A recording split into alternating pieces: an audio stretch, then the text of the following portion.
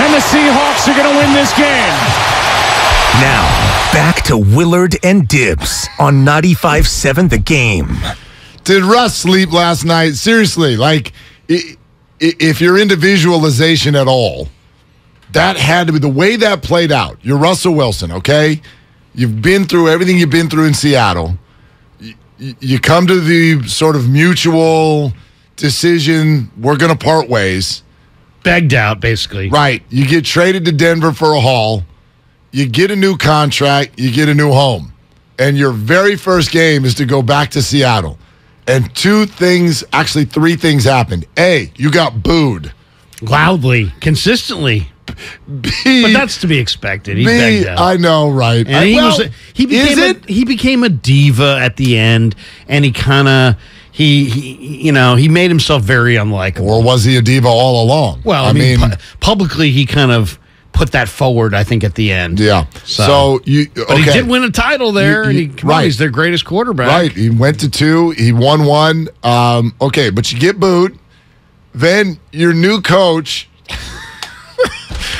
takes the ball out of your hands. Pulls you off the field for a 64-yard field goal, and then part 3, you lose.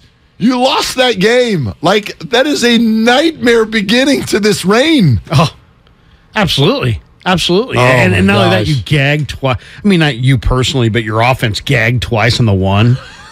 My God.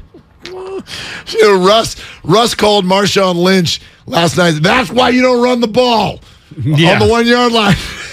That's why we threw. Oh, my gosh. What a total mess. Hey, this is off the subject, but I wanted to pass it along. We was remembering the changeover. And Larry's in for Dibs, everybody. Welcome in this morning. YouTube, Twitch, hello. Glad you're with us. Phone lines coming up here in just a second at 888-957-9570. George Contos in 25 minutes. So in the changeover, Bonte passed along the breaking news about Robert Sarver. Right. The owner of the Suns has been suspended for 1 year. This is the Suns and the Phoenix Mercury organization. Fined $10 million and must complete a training program focused on respect and appropriate workplace conduct, which tells you everything you need to know about why he's being suspended. But here are further findings by the NBA, if you'd like a little detail as to what it was they found with Robert Sarver, the owner of the Suns. Who cannot be present, by the way, at any NBA or WNBA team facility, any office, any arena, any practice facility. He can't attend or participate in any event, WNBA, NBA activity related in any way, games, practices, business partner activities, nothing. Nothing. No, he cannot be involved in transactions. He cannot be involved in NBA ops. I don't know how you keep someone out of that. Like the owner? Yeah, the owner's like, you better come over to my house and ask me. Don't send text messages because, then there's receipts, but I don't know if he actually goes out of this. Will he be forced to divest himself of the franchise? Well, to me, that's a precedent-setting thing. This is why I'd like to dive onto this just for a couple of minutes because I don't understand this in the NBA, and we've already been there with Donald Sterling. Here's what the NBA found. Sarver at least 5 times used the N-word, okay? Made sex-related, inappropriate comments about the physical appearance of females, inappropriate physical conduct toward men, and engaged in harsh treatment. Look, I don't understand the N-word ever. Period. End of sentence. But in the NBA, are you kidding me? How are you How would he even think that's ever going to fly? It's a wrap. Yeah. You can't bring to the NBA. The thing is run by LeBron and Curry, and you're running around with the N-word. You're out. Yeah. Get out of here.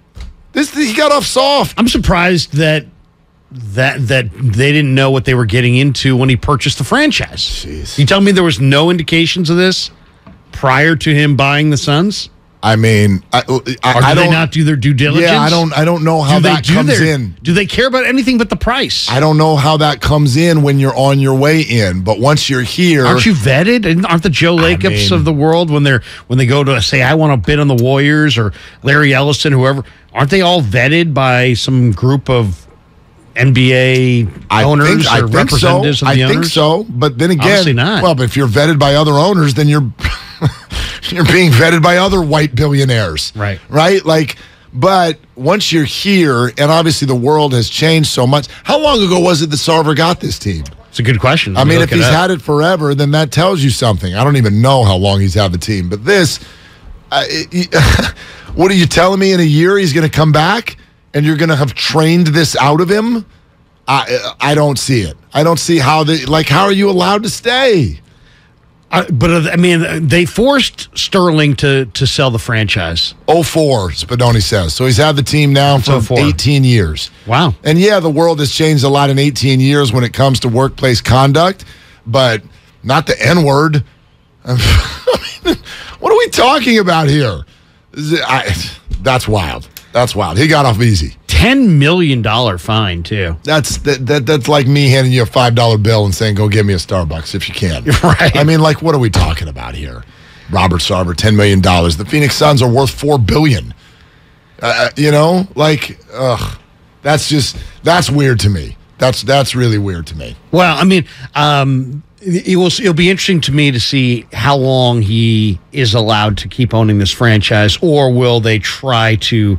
Because the franchise is these things escalate in value at such a rate that it's an incredible asset to own. There's lots of people that would love to own any one of these franchises. Any franchise in the NBA goes up for sale, and there's going to be multiple bidders because it's the arrow's pointing up on the revenue, and everybody knows it. So it's a very safe investment overall. No doubt. And I mean, I just wonder also, I know we all have our feelings about Chris Paul, but just take him as an example. Chris Paul, Devin Booker, how do you feel? What's going on inside when you're at a podium talking about basketball and you're surrounded by Suns logos, all of the corporate sponsors that are involved with that, and the guy that's raking in the cash because of it is running around using the N-word? How would that make you feel? That's demoralizing. Well, it'd make you feel like you want to go on strike. Like you're like, hey, I'm not playing one more minute for this guy. But ultimately, maybe they compartmentalize and say, well, I mean, I'm playing for him. I'm playing for my family. I'm playing for my respect. I'm playing for my money. I'm playing for all the things that I care about, not the owner. Yeah, I mean, it would be hard to separate. That's what the Clippers did for years. It's crazy that Chris Paul's been a part of both of these now, by the way. Chris Paul was on the Clippers when this happened to Donald Sterling, and now here he is on the Suns with Robert Sarver. So he knows this very, very well. And you're right. I mean, what do you do? And you're being paid $40 or $50 million to go out there yourself. So these guys have become very, very rich men, and maybe they're, going to say, hey, let me take some of that money and do some good with it. Maybe that's the way they sort of rationalize it. But I really feel for them, despite their salaries, to have to work for somebody like that. That's brutal. That's brutal. I'm surprised it took as long as it did. I mean, the original allegations came out in a story on ESPN last November.